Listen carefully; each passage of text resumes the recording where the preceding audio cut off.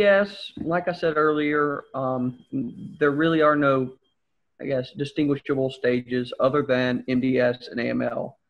And the treatment for both is very similar, in that you get a stem cell or a bone marrow transplant. And I really can't say that they're that different, but I'm sure there are some differences. But I really don't know all that much about it, but it is a very similar treatment. I had friends that had AML that got a very similar treatment, other than maybe a few drugs, chemotherapies that they were getting, or different radiation, that kind of thing.